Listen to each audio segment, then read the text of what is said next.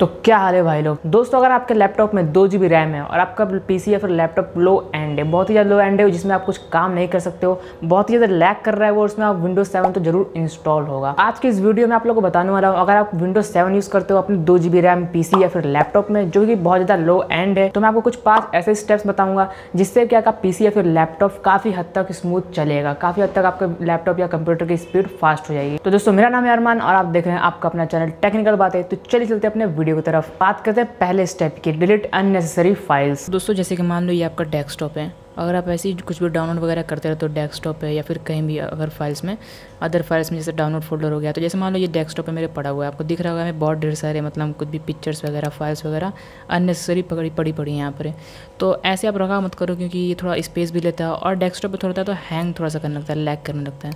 तो आपको क्या करना है, जो भी अननेसेसरी फाइल्स पड़ी हुई है आपका डेस्कटॉप पे, जैसे मान लो फॉर एग्जांपल मैं दिखा रहा हूँ ये मेरे सारे अननेसेसरी हैं, तो मैं इसे सारा डिलीट कर दूँगा। ठीक है, यहाँ पर सेलेक्ट करके और यहाँ से मैं डिलीट कर दूँगा। लेकिन सिर्फ डेस्कटॉप का आपका नहीं करना है, आपको जैसे कि मान लो अदर फाइल्स में करना है। जैसे मान लो यहाँ पे आप चले गए, आप डाउनलोड फोल्डर में चले गए, तो यहाँ पे भी आपका कुछ ना कुछ पड़ा होता है, चेक करना कोई वायरस वगैरह ना हो। तो फॉर एग्जांपल जैसे मान लो मैंने ये सारा सेलेक्ट करके जो मेरा अननेसेसरी है ये सेलेक्ट करके मैं इसे डिलीट कर देता हूँ। तो यहाँ मैंने इसे भी डिलीट कर दिया, मैंने डाउनलोड फोल्डर में से डिलीट कर दिया, डॉक्यूमेंट में से आप देख लो, ऐसे आप चेक कर लो जो भी आपको फोल्डर में पड़ी है, तो कोई ज़्यादा फालतू फाइल ना हो वहाँ से आप डिलीट कर देना। तो मैंने वहाँ से भी डिलीट कर दिया है। और जैसे मान लो ये सब आपको फाइल वगैरह दिख रहे होंगे, सारी तरफ से आपको डिलीट कर देना है। और बस इतना ही नहीं, यहाँ से डिलीट करने के बाद आपको रिसाइकल बिन से ज़रूर डिलीट करना है। कुछ लोग रिसाइकल बिन से डिलीट नहीं करते, तो यहाँ पे आपको राइट क्लिक करके एम्प्टी कर देना है इसको, रिसाइकल बिन को।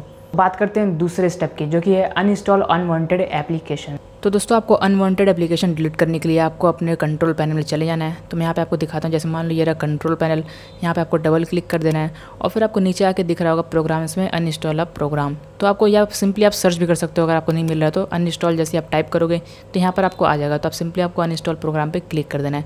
और यहाँ पर दोस्तों छोटा छोटा करके मतलब थोड़ा थोड़ा करके बहुत से ऐसे एप्लीकेशन होंगे जो आप यूज़ नहीं करते होगे, तो प्लीज़ इसे डिलीट कर दो। थोड़ा थोड़ा करके बहुत ज़्यादा लैग करने लगता है। ठीक है, तो फॉर एग्जाम्पल के लिए मेरे पास ये है माइक्रोसॉफ्ट विजुअल, में इसे आपको अनइंस्टॉल कर देता हूँ। जैसे कि मान लो वैसे ये तो है तो काम का मेरे, लेकिन आप में ऐसा बहुत से होंगे जो काम के नहीं होंगे, तो प्लीज़ उसे डिलीट कर दो। अगर आपका 2 GB रैम है तो बहुत ज़्यादा लैग करेगा। मेरे कंप्यूटर का 2 GB रैम है इसलिए बहुत ज़्यादा लैग करता है। तो ऐसे आपको जो आप यूज़ नहीं करते उसे आपको डिलीट कर लेना है। अब दोस्तों बात करते हैं तीसरे स्टेप की, जो कि है scan your PC by other antivirus. दोस्तों विंडोज 7 के लिए जो डिफॉल्ट विंडोज डिफेंडर होता है वो काफ़ी नहीं होता है, आपको दूसरा विंडो डिफेंडर यूज़ करना पड़ेगा, एंटीवायरस दूसरा आपको यूज़ करना पड़ेगा, क्योंकि ये ज़्यादातर कुछ कर नहीं पाता है काम। ठीक है, विंडोज डिफेंडर जो माइक्रोसॉफ्ट का डिफॉल्ट वाला होता है सिर्फ 7 के लिए, 10 का तो अच्छा होता है, 7 का बहुत ज़्यादा बेकार होता है। मैंने वीडियो बनाया, आप जाके वीडियो चेक कर सकते हो। तो उस वीडियो मैंने बताया था आवाज़ फ्री एंटीवायरस, आप उसे यूज़ कर सकते हो, मैं वही यूज़ करता हूँ। तो जैसे कि आपको दिख रहा होगा यहाँ पे ये आवाज़ फ्री एंटीवायरस है, तो हम उसे रन कर लेते हैं। तो दोस्तों रन करने के बाद आपके पास ऐसा कुछ आ जाएगा, दिस कंप्यूटर इज़ प्रोटेक्टेड। तो आपको रन स्मार्ट स्कैन कर देना है। तो जैसे देखिए मेरा कंप्यूटर अभी स्कैन कर रहा है, मैं आपको दिखाता हूँ। और मैंने एक वायरस डाउनलोड किया है, मैं आपको दिखाता हूँ वो कैसे चेक करता है। तो माइक्रोसॉफ्ट का जो विंडोज़ डिफेंडर होता है वो काम नहीं करता है, मैं चेक कर चुका हूँ, तो उससे बिल्कुल शो नहीं हुआ है। तो अभी हम देखते हैं क्या ये पकड़ पाता है। तो दोस्तों आपको दिख रहा होगा यहाँ पे इसने स्कैन कर लिया है, 1 मालवेयर थ्रेड फाउंड। तो ऐसे दोस्तों आपको दूसरा एंटीवायरस यूज़ करना है। अगर आप सिंपली इसको रिसॉल्व कर दोगे तो डिलीट कर देगा। यहाँ से आप और भी कुछ ऑप्शन यूज़ कर सकते हो। हम इसे डिलीट कर देंगे, तो हम रिजॉल्व ऑल पे क्लिक कर देंगे, तो ये हमारा डिलीट हो जाएगा। ये जो वायरस हमारा पड़ा हुआ है देखिए हमारा सॉल्व हो रहा है यहाँ पे। तो दोस्तों देखिए ऑल डन, ठीक है, हमारा हो चुका है, ऑल गॉन हो चुका है, हमारा सब चीज़ सही है, यहाँ पर ये वायरस डिलीट हो चुका है।